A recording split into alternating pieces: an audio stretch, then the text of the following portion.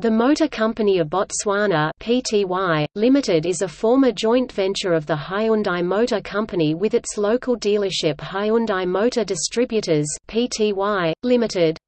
The company was founded in 1992 with its headquarters in Gaborone, Botswana. In February 1993 they began the assembly of CKD kits until closing in 2001.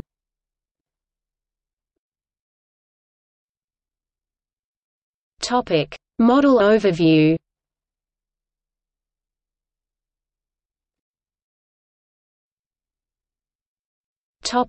External links.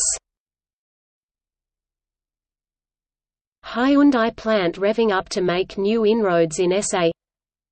South Africa, job losses follow Hyundai liquidation.